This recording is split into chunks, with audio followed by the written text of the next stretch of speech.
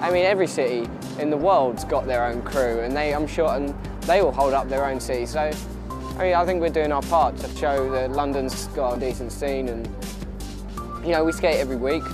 We put our hours in, I think, yeah. Skating in London has helped to shape my life in that the people who I skate with and share the art with, and in, you know, how it shaped my body for sure. You know, the concrete hurts. Psychologically and physically, it shaped me both ways, and both very important parts of my development and growth in life. You know, yet alone in skating. So, really important part of my life skating in London. I think we represent the city pretty well.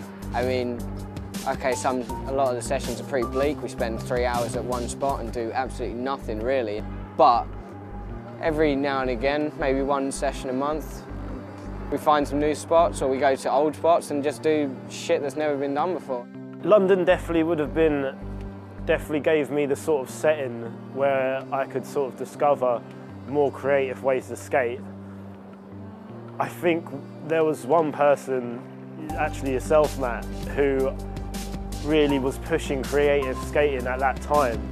And you were probably one of the first people that I saw doing tricks that wasn't just your grind on the ledge